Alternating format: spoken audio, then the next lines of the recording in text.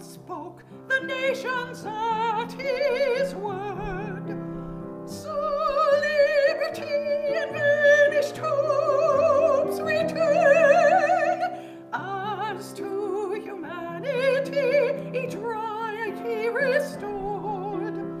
Hearts filled with joy in him, the light discerned.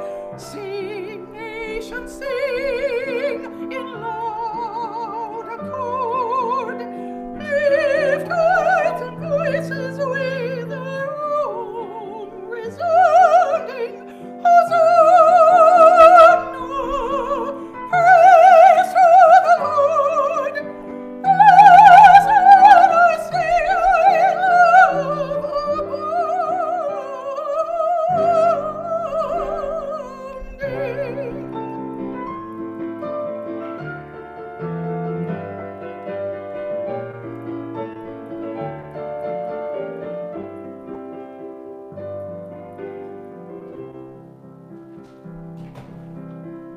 Rejoice and be glad, O blessed Jerusalem, as of thy children salvation singing. In charity, the Lord of Bethlehem, with blessed faith to thee, who hope did bring. Sing, nation, sing in loud accord. Lift hearts and voices with our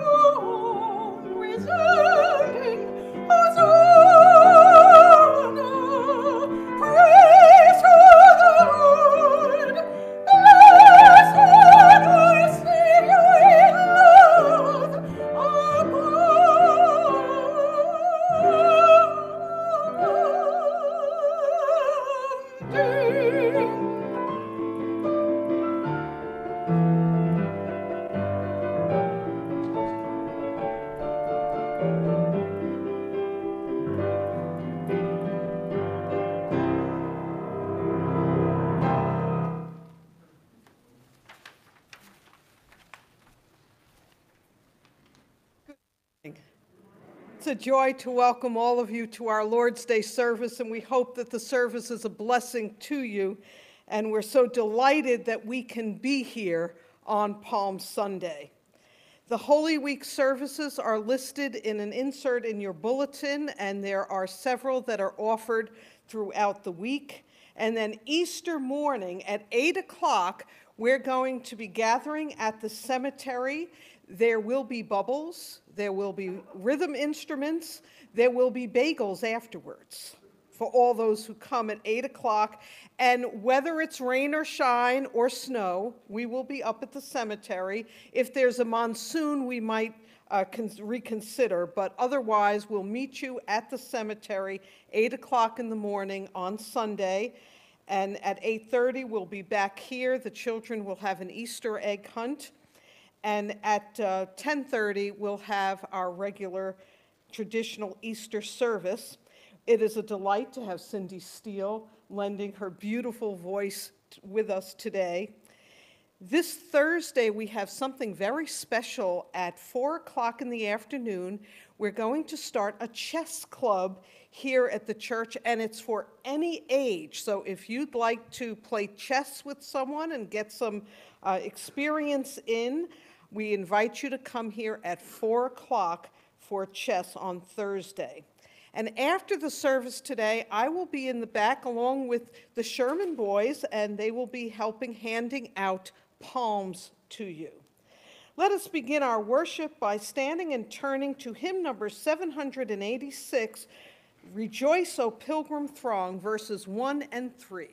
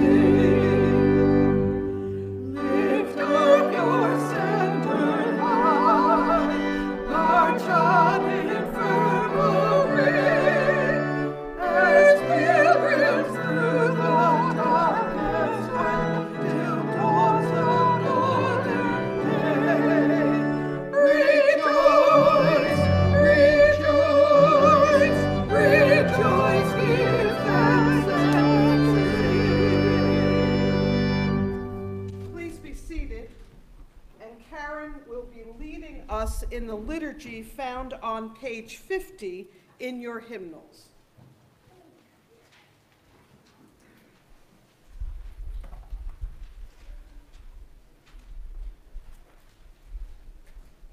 We praise you, the Lord God of Israel. You came to help your people and have set them free. You have raised up for us a mighty Savior, a descendant of your servant David. You promised through your holy prophets long ago that you would save us from our enemies, from the power of all those who hate us.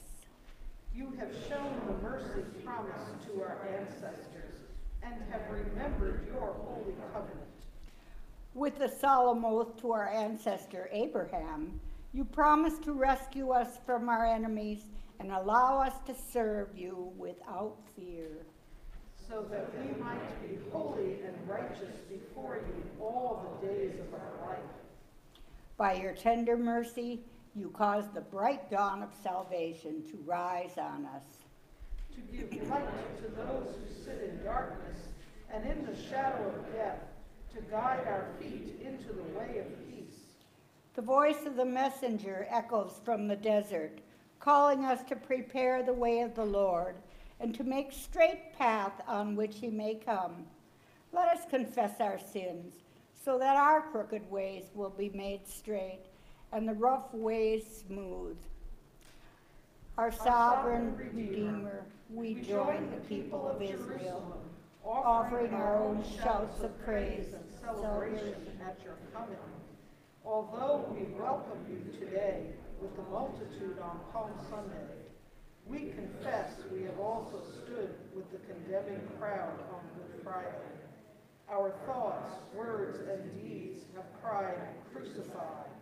We turn to you for help and forgiveness, gracious Savior, not because we deserve it, but because we are forgiven.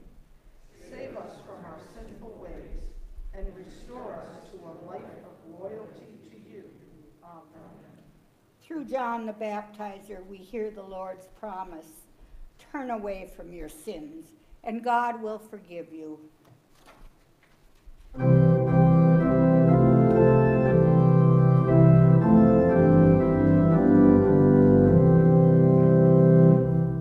Hosanna in the highest, let angels song we sing. For Christ is our Redeemer, the Lord our and our King.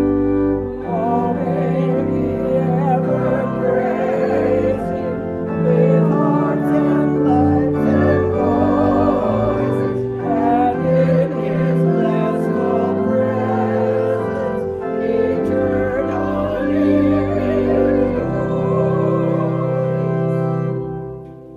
Eternal God, ruler of all ages, graciously you come to us in order that we may have come to you through the merit of Jesus Christ, strengthened by the Holy Spirit. Help us and all your children to respond to the call of your gospel with faith, love, and hope. God of faith, you created humanity to serve and praise you, and even when we rebelled against you, you promised to send a Savior to redeem us from our sins. Strengthen our faith in your saving work through Christ, as you chose the people of Israel to hear the promise of redemption through the prophets. May people today believe in your good will for all that you have made. God of love, you fulfilled your promise of a Redeemer in the life, death, and resurrection of Jesus Christ. Grant us the gifts of the Holy Spirit, that we may share your love with the sick and the afflicted, with the poor and the homeless, with the victims of injustice and discrimination, and with all who are experiencing times of trouble.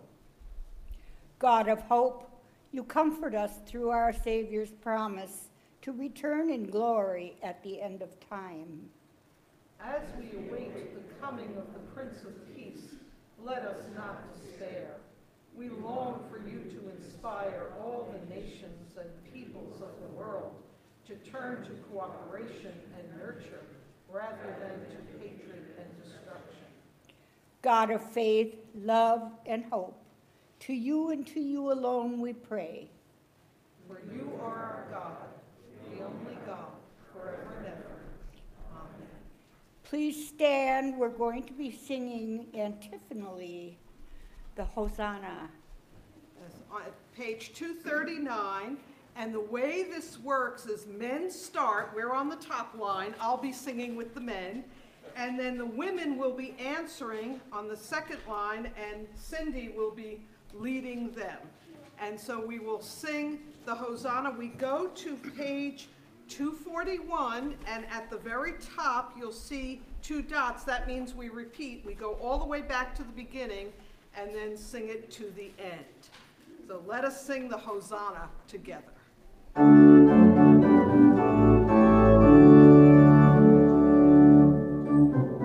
Hosanna, blessed is he that comes. Hosanna, blessed is he that comes. Hosanna, Hosanna, Hosanna, Hosanna, blessed is he that comes. Blessed is he that comes in the name of the Lord.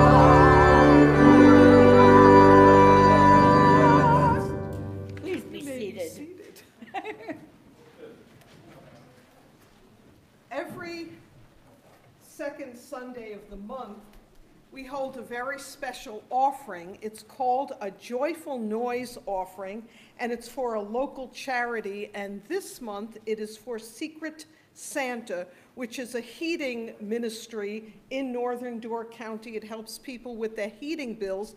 And even when we're out of the season, what Secret Santa does is raise funds for the next season. And it's fully funded.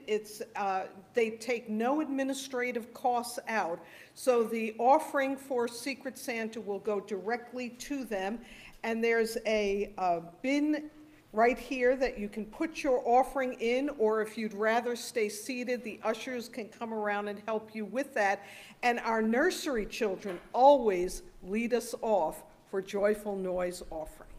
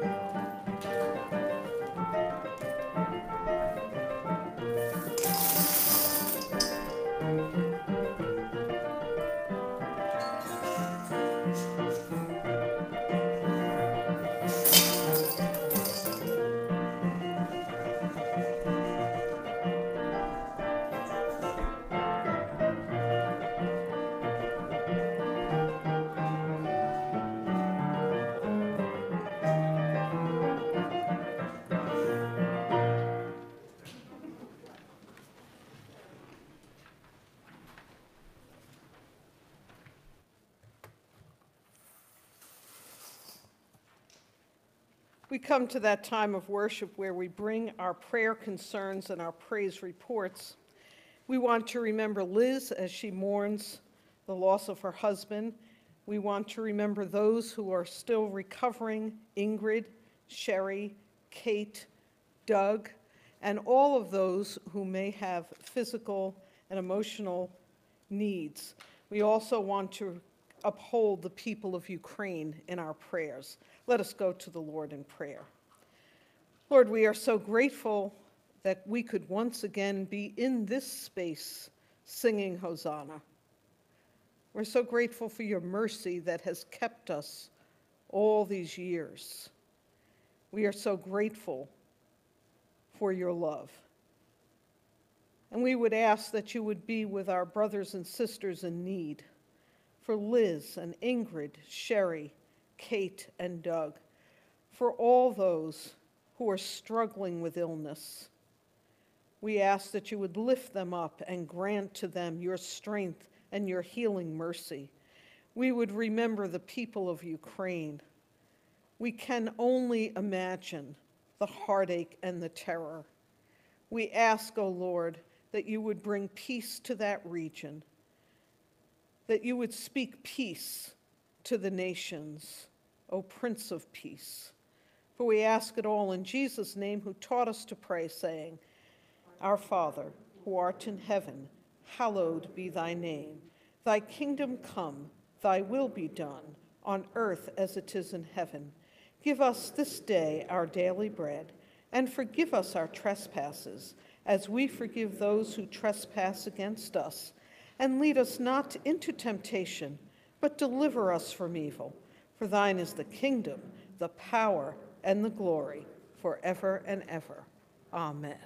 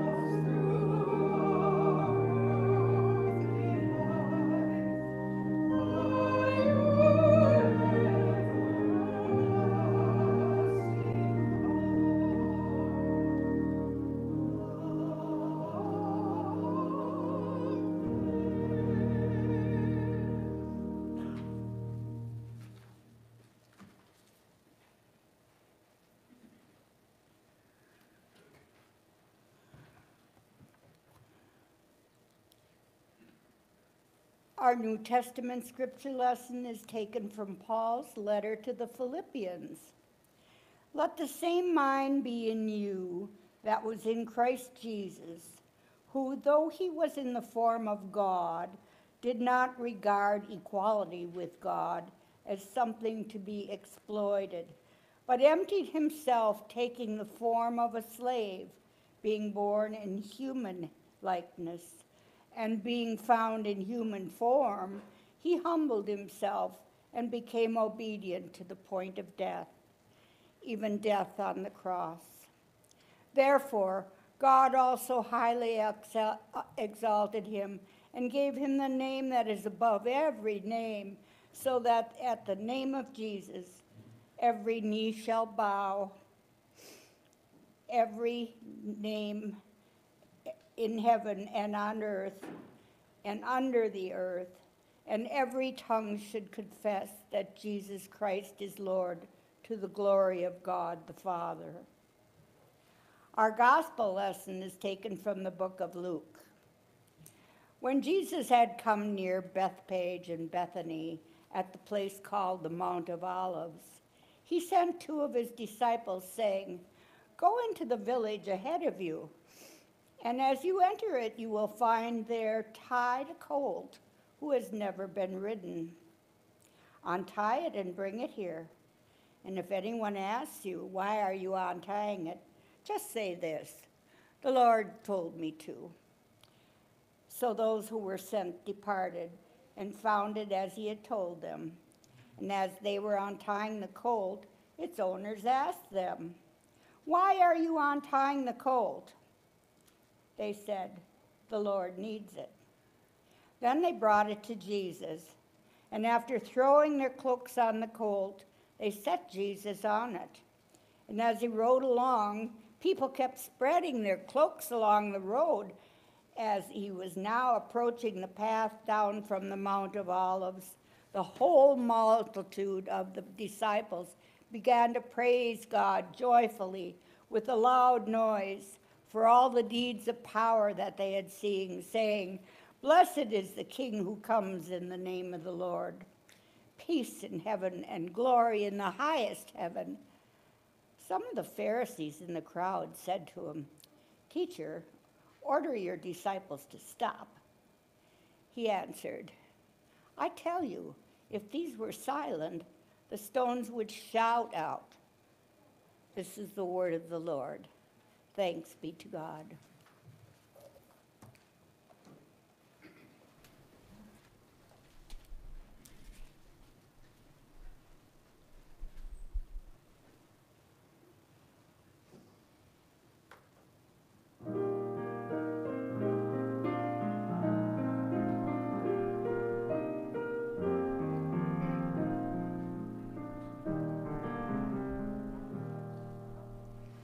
My song is love unknown, my Savior's love for me, love to the loveless shown that they might lovely be.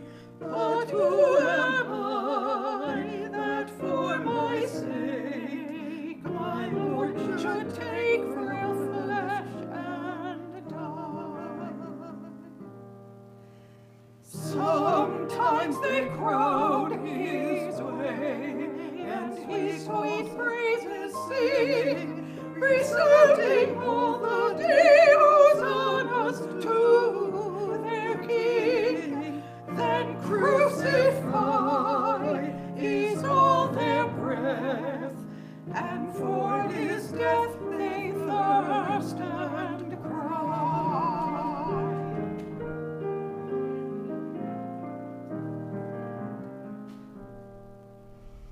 Here might I stay and sing no story so divine. Never was love, dear King, never was grief like thine. This is my friend, in whose sweet praise I all my days could gladly spend.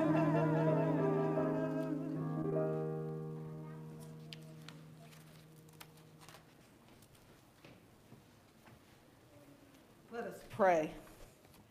Lord, I ask that all my words and the meditations of each of our hearts would be acceptable in your sight, O Christ, our rock and our Redeemer.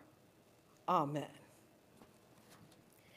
Each gospel that talks about the Palm Sunday story has a little different spin on it, and this one is no exception in the Gospel of Luke. And I want you to hear some words that you might not hear just like that in other gospels. Now, we know about the hosannas, we sing about the hosannas, but did you hear an echo in these words?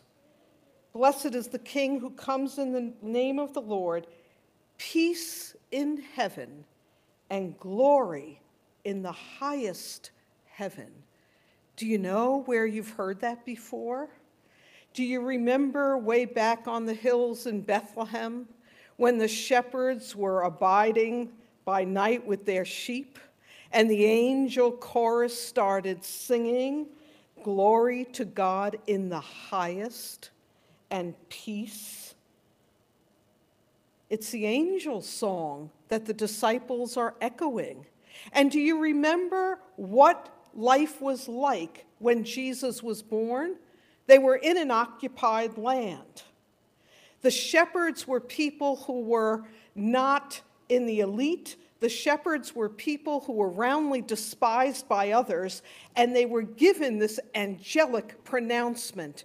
You remember the type of life that Jesus' parents had? These were two young people. They were impoverished, and they were given the most awesome responsibility of their lives to take care of God's Son.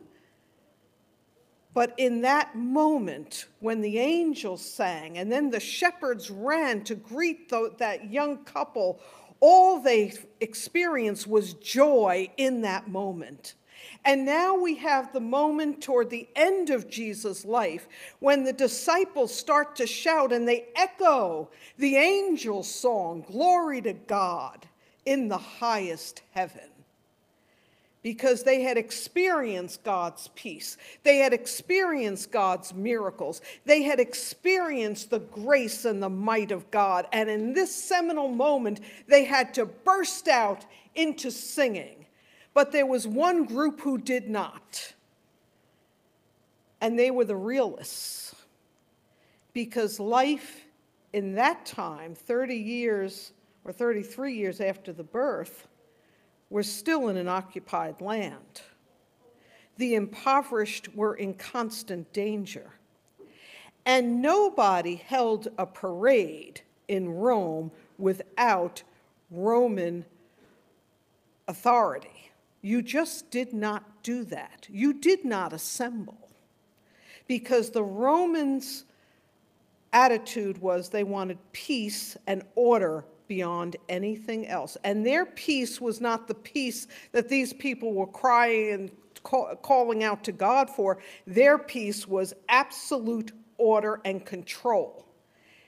And so any crowd that gathered, if they had not had Rome's permission, were in danger. And so the people who said, "Keep your disciples quiet," were not jealous of Jesus. They called him teacher. They gave him the name of respect, but they were scared half out of their minds because of what might come. The realists knew what was coming. Jesus knew what was coming, but he said, "Let them shout." For fear, they wanted to hold their disciples back. And I can understand that. But you know, there are times where if we don't allow the joy to come in, even if the circumstances are bleak, we miss so much. Did you catch the joy today when we stood and sang Hosanna? We haven't done that since 2019.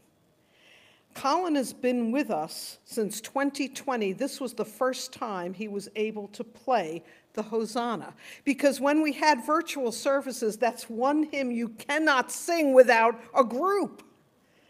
And so the thought that we could sing out the Hosanna gave me such joy. There is joy even in the bleakest circumstances. And sometimes, rather than looking ahead to what's coming up, we have to be in that moment of sheer joy. And the only thing that can prevent us from being in the moment is fear, because fear constricts us. Fear stops our voices. Fear tells us that we mustn't shout out and we mustn't revel because something bad is coming. And something bad might be coming, but we still have God's joy. And so in Luke's gospel, even though Luke knows that this is the start of the walk to Calvary's tree, he echoes the angel's song. And this is what we do. We who know the Savior, we who are liberated from fear, we echo the angel's song. So this week, the challenge is, in the mundane, in the fearful, in whatever is happening in our lives, can you hear the echoes of the angels' songs? They're there if we can shake off our fear and abide in God's presence. Let us pray. Lord, we are so grateful that we can be in this space singing hosannas. So grateful for the joy that wraps around us, even in the most fearful of times. And we ask, O Lord, that we might echo the angel's song each day of the week ahead. In Jesus' name, amen. Would you stand with me as we sing hymn number 343, Ride On in Majesty, verses 1 through 4.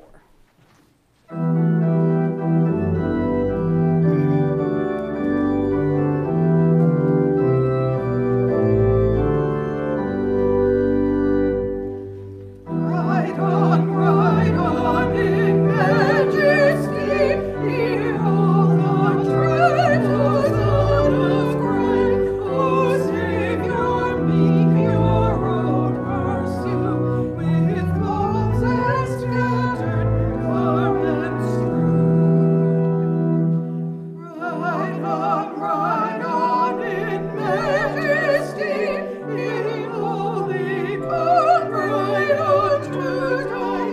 O Christ, your triumphs now begin, o'er captive death and conquered sin. Ride on in majesty, loving and armies of the sky, look down with sad and wondering eyes to see the approaching sacrifice. Ride on in majesty, your rest and fearless strife is nigh.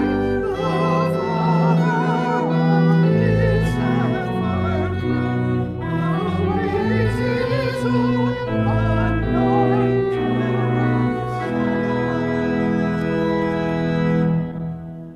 Go from here, singing hosannas all the way home. Do not be afraid. Jesus is walking with you. Amen. Please be seated.